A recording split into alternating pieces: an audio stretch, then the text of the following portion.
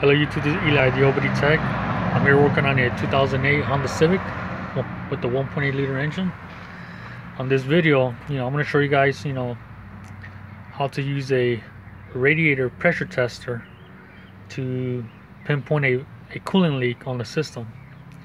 This vehicle came in because after every shutdown, the customer would always have a coolant smell, like either coolant smell or a burnt smell of coolant. So he brought it in, for me to check it out. So so I already have the pressure test already hooked up to the radiator. I'm gonna apply about maybe 12 to 15 psi of pressure, and then we're gonna do a visual inspection to see if we see any leaks, either around the hoses or around the radiator. Alright guys, so let me set up and I'll show you guys.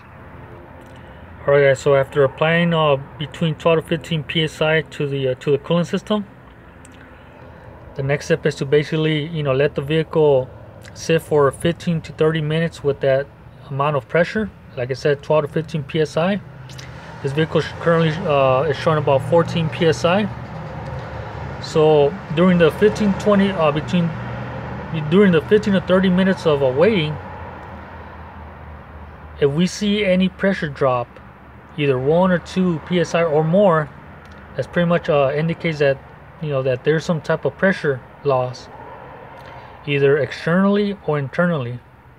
So since the customer said that after every shutdown he was smelling coolant, that's pretty much telling us that there is a potential external leak on this vehicle, either within the hoses or within the radiator housing.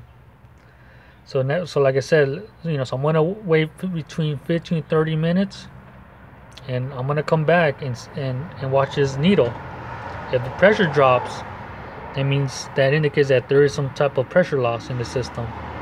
So right now our system is showing about 14 psi.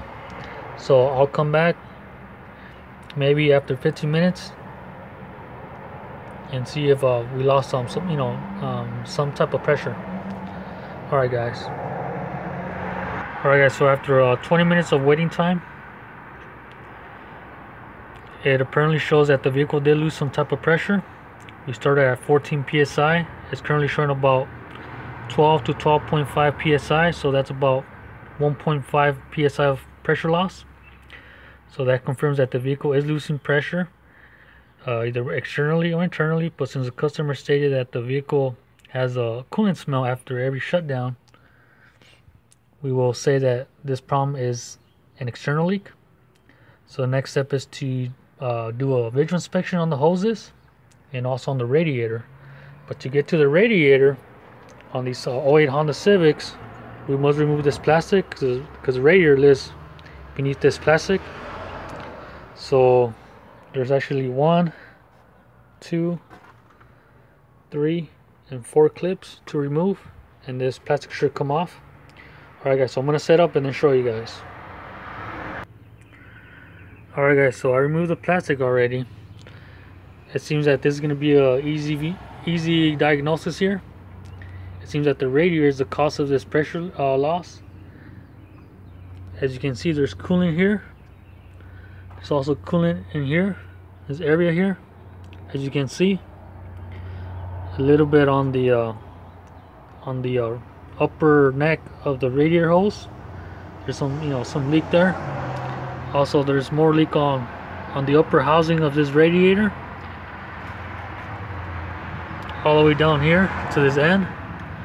So this is a way to diagnose a coolant system by applying pressure into the system, wait between 15 to 30 minutes, and then come back and check your pressure gauge.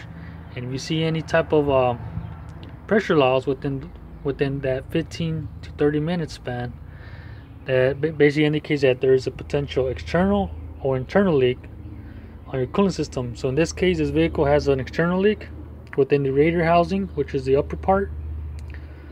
So we currently have about currently showing about,